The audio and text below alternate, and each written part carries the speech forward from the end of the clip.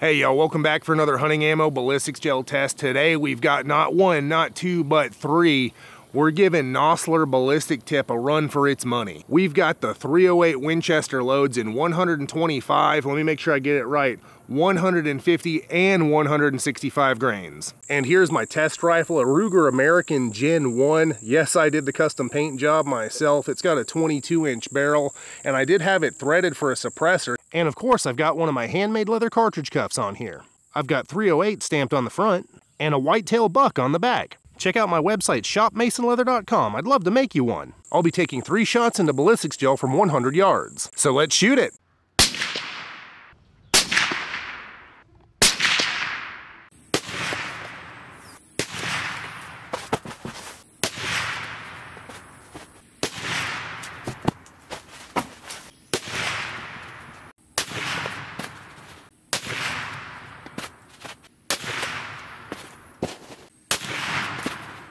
And we are down here at the blocks after shooting those 308 Winchester Nosler ballistic tips, the 125s over here, the 150s in the middle, and then the 165s right here closest to me. We're going to take a look at the 125s first.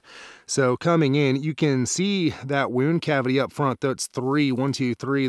There's another one on the bottom, sort of underneath these two. These 125s slung this block around, as did every other weight. I mean, it was flipping these blocks off the table left and right. So they all delivered that ballistic tip punch that you would think that they would. And we have some fragmentation coming on back. We did capture all 3 bullets for all 3 loads. It's a little tough to see them. We've got one right there. It looks like that's just the jacket. We'll give that 23 inches. We've got one right there that looks like it held together for the most part. We'll give that 23.5 inches.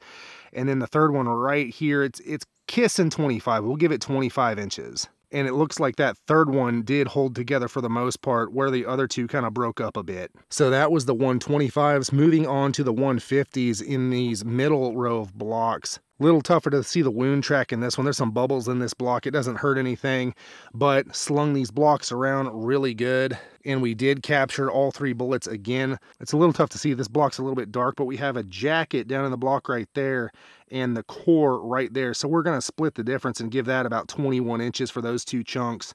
We've got the second bullet right here at 23 inches. And it looks like that is just the jacket. The core is gone somewhere. I think it exited the block. I don't know where. And then the third 150 is down here, bulging out the side of the block, right at, what is that, 26 inches. So some really good penetration, actually, out of what's left of these ballistic tip bullets. And then onto the 165s. I think I said 180s earlier. I meant 165. Same story. Nice punch up front. Coming on back, we captured all 3 bullets. And we've got jacket core separation on 2 of them. There's the core, there's the jacket, there's the core, there's the jacket. So penetration wise, I mean, I guess we'll split the difference between the two. This one, we'll give it 24 inches. It's right there. And then these two, we'll split the difference and give it 25.5 inches. Coming on back to the third bullet, this one held together. The jacket is still inside the core. That went to 31.5 inches. So definitely a little bit deeper penetration with the heavier bullets. And going back to the wound cavities real quick, back to the 125s. The 125s have the most sort of explosive wound cavity, I'd say. They're definitely the widest. I can make them out pretty good, and they open up extremely rapidly. Right about the 1-inch mark, they're open. We got some shrapnel effect coming on in here, and then coming on back, the wound cavity tapers off at about the 11 to 11.5 inch mark, and it slings these blocks around. And here is a side view. There's a little bit of a glare, but I think you can see the wound cavities right there of these 125s. And then looking at the wound cavity of the 165s, again, this block's got some bubbles in it. It's tough to see, but the explosiveness of it starts a little bit further back, whereas with the 125s, you can see it's way up front where that punch gets delivered. With these 150s, I think I keep mixing up the bullet weights because usually with 308, you got like 150, 165, 180, but now we've got 125, 150, 165, so I'm getting a little confused. 150s right here, dang it. The widest point is about right here, back at about the 4.5 to 5 inch mark, whereas with the 125s, it's only about 2 inches in where that widest point is. Something to note. And then the wound tracks on these 165s taper off completely by about right 11-inch mark, about the same place as the 125s. And then they just keep on penetrating back. And then onto the 165s, not 180s, 165s, dang it. Similar to the 150s, a little bit further back, their widest point is about right here, about the 5 to 6-inch mark. And then the wound track tapers off. Here's a side view, really about by right here. A little bit deeper than the other ones, about the 13 to 14-inch mark, and it's done, and then what's left just keeps penetrating. So we're gonna go ahead and dig all these bullets out and take a look at what's left of them. All right, y'all, we've got all of these Nosler ballistic tip bullets pulled out of the gel. Let's take a look at them and go over all the metrics. We got a lot to get through with 9 total bullets. The 125s are on top, the 150s are in the middle, and the 165s are that bottom row. Let's hit it. Weight retention. For the 125s, 88, 89, 90 for an average of 89 grains retained weight. That's 71% weight retention. For a ballistic tip bullet, I'm pretty darn happy with it. For the 150s, 68, 108, 113 for an average of 96, a little bit more variable.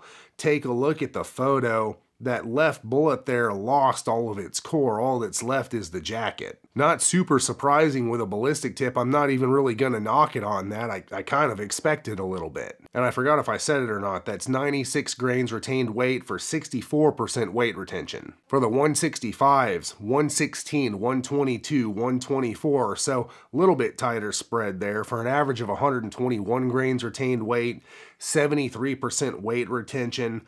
So they're in that, 60 to 75% range there, about what I would expect from Nosler ballistic tips, honestly. As you go up in weight, you're going to have a little bit more mass left at the end of the day. On to expansion for the 125s, 0.59 inches across the board, incredibly consistent. And look at the photo here.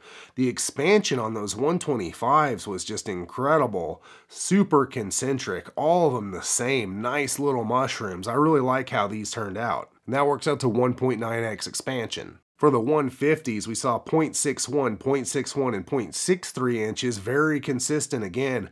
For an average of 0.62 inches expanded diameter, a little bit bigger, that's 2x expansion. And again, very nice concentric uniform expansion. For the 165s, 0.55, 0.59, and 0.60 inches for an average of 0.58 inches expanded diameter. That's 1.9x expansion again. So across the board, we're getting pretty much the same thing, regardless of bullet weight. On to velocity for the 125s. For the high, 3,076 feet per second. For the low, 3,058. For an average of 3,067 versus the factory build velocity of 3,100 feet per second. So we only came in 33 feet per second under spec out of the 22-inch barrel of my Ruger American. If you had 24 inches, I'm sure you'd chew up that 33 feet per second. That's pretty darn good. And our estimated impact velocity down at 100 yards would be 2,852 feet per second. For the 150s, our high was 2,856, our low 2,836, for an average of 2,848 versus the factory spec of 2,800 feet per second. So this time we actually came in 48 feet per second faster on average. That's always great to see. And that works out to an estimated impact velocity down there at 100 yards of 2,649 feet per second or thereabouts. For the 165s, our high was 2,765, our low 2,707 for an average of 2,745 versus the factory spec of, again, 2,800 feet per second. Interesting because it's a heavier bullet than the 150s with the same velocity spec, whatever. And here we came in 55 feet per second under that spec number on average, so it is what it is. Far from the worst I've seen, I'm pretty happy with it. And that works out to an estimated impact velocity at 100 yards of 2,553 feet per second. On to penetration for the 125s. 23 inches, 23.5 inches, and 25 inches for an average of about 24 inches of penetration. That is incredible for a 125 grain ballistic tip bullet. We had about 29% of the bullet's mass dissipate and create some, nasty wound and stuff up front. The bulk of it penetrated through and went 2 feet deep. I am really pleased with that. For the 150s, we saw 21, 23, and 26 inches for an average of about 23.5 inches, so very similar to the 125s. Same story there. And for the 165s, we saw 24, 25, and 31.5 inches for an average of about 27 inches of penetration, went a little bit deeper than the other two. Being the heaviest of the bunch, I would expect that. All in all, I'm extremely pleased with the penetration, especially considering the weight retention and expansion. These things are going to make a nasty wound up front, but still have enough mass and keep going to go deep enough to most likely give you an exit wound. And on to kinetic energy. For the 125s, it works out to 2,610 foot-pounds at the muzzle and about 2,258 down there at 100 yards. For the 150s, 2,701 foot-pounds at the muzzle and 2,336 foot-pounds down there at 100 yards. And for the 165s, 2,760 foot-pounds at the muzzle and 2,387 foot-pounds down there at 100 yards.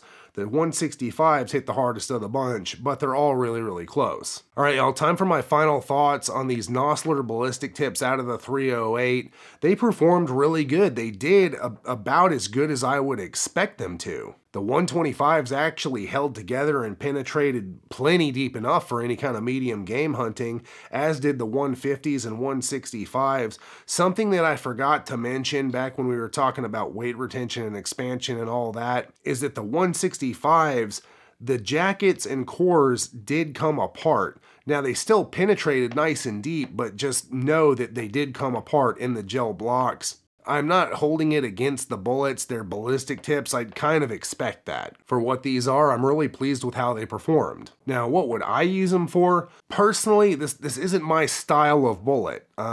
If you like them, good on you, that would be great. If I was going to use any of the three, I'd actually use the 125s if I was setting up something for like a 0 to 300 yard pronghorn rifle or whitetail rifle. You'd get a good flat trajectory, that high velocity. And with the ballistic tip, it'd probably still open up and do a whole lot of damage even out there at 300 plus yards. Of course, way beyond that, if you're trying to go way further than that trajectory-wise, you might actually want to step up to a heavier bullet. Closer in, velocity gives you that flatter trajectory. Further out, it's more of a balancing act between velocity, ballistic coefficient, yada yada, etc. Nevertheless, I'm sure all of these would do really well on most of your medium game. If you've used this ammo on anything, let us know in the comments how it did for you. And here are your boxes, the back of the boxes for that Nosler ballistic tip, or those Nosler ballistic tip loads, all three in the 308. We got the 125 on the left, the 150 in the middle, and the 165 over on the right. Up top, we've got all your ballistics charts showing your, range, velocity, zero distance, energy at those distances, etc. And something that I think is pretty interesting, take a look. For the 125s, of course, those are going to be going faster. 3,100 is the factory build velocity at the muzzle there. But for the 150s and 165s, our muzzle velocities are listed as the same thing, 2,800 feet per second. That's interesting. That's odd.